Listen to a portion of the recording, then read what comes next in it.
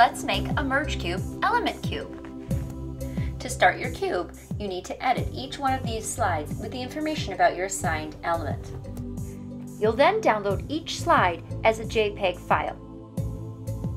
Here's how that's done. Click on the slide thumbnail, then click File and Download as JPEG. Do this for each slide in the slide deck. Next, we're going to move on over to CoSpaces. To start your cube, go to My Spaces, click Create a Space, and then select the Merge Cube as the type of space. If you're a student, it's likely that you'll see an assignment that's been pushed out to you by a teacher. A blank merge cube will appear.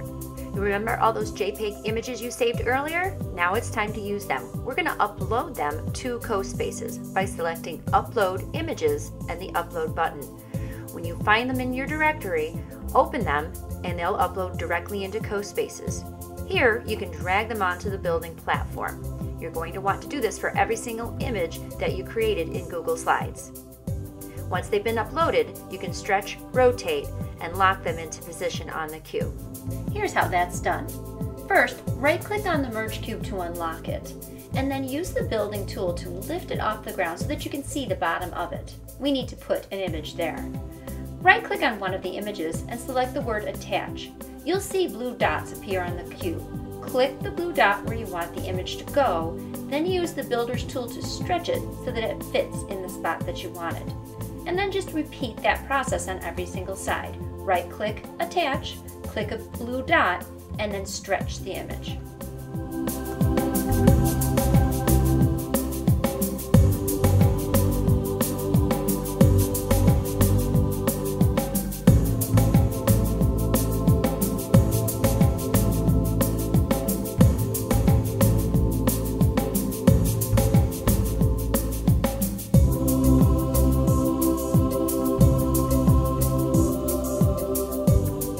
When you're finished, take a preview of yours by clicking play in the upper right-hand corner.